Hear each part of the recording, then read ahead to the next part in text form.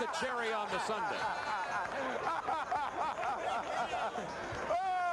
Shawn Kemp knows it. Everybody knows it. Dee Brown, 22-year-old rookie. Oh, man. Watch him hide his eyes. The blind dunk. He's got the Johnny Most. Pull the plug, let's go home. Turn it out. The no-look dunk. He's been watching the champions. He's polished already. I tell you, Johnny Most, the former Celtic announcer, would have been proud of him, like to be called that one. So Dee Brown electrifies the crowd and is the beginning of a new order here in the NBA.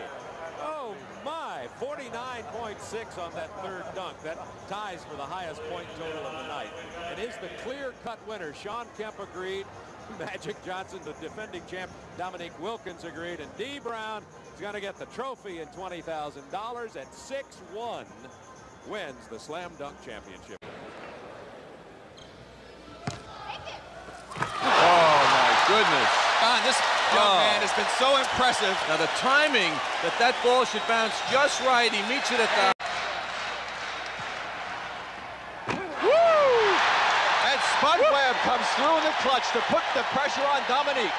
Another 50 for Spud Webb. Now the pressure's on the judge. Instead of three.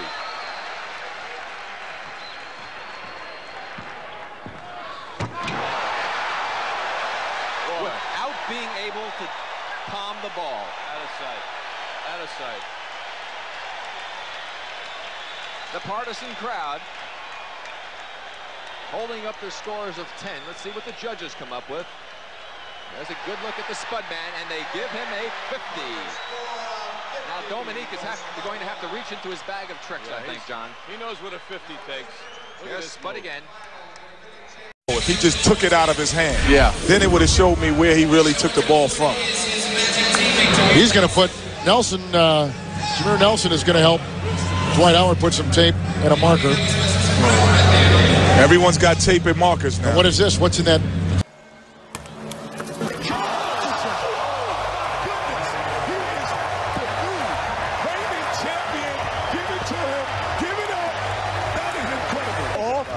Glass, catch it between the legs. Are you kidding me? 39 points, and Doc, with his last chance to catch Larry Nance and stepping it off, this ought to be a dandy. He put a wristband on to protect that forearm that he banged on the rim earlier. Here we go. Can he do what he did in '76? Oh, Doc flying down the lane for the slam. Look at his takeoff point, John. Oh, man, that's what makes this move. That's where you appreciate what Julius Erving did, that side view. The judges are judging correct. Well, the crowd lets you know what they think of it. Now we will wait for the judges. Michael Jordan score 50. They gave him a 50. They gave